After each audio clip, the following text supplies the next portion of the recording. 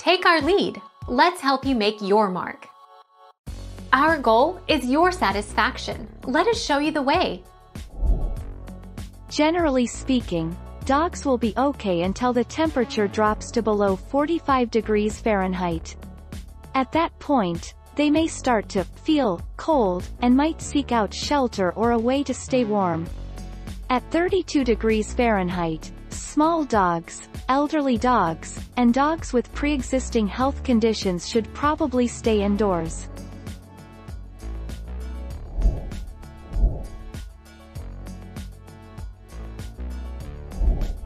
Take our lead.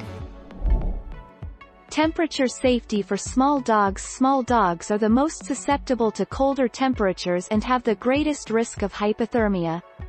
30 to 40 degrees is potentially unsafe for your dog, depending on what breed. If they are a northern breed or have a heavy coat, they are likely okay outside.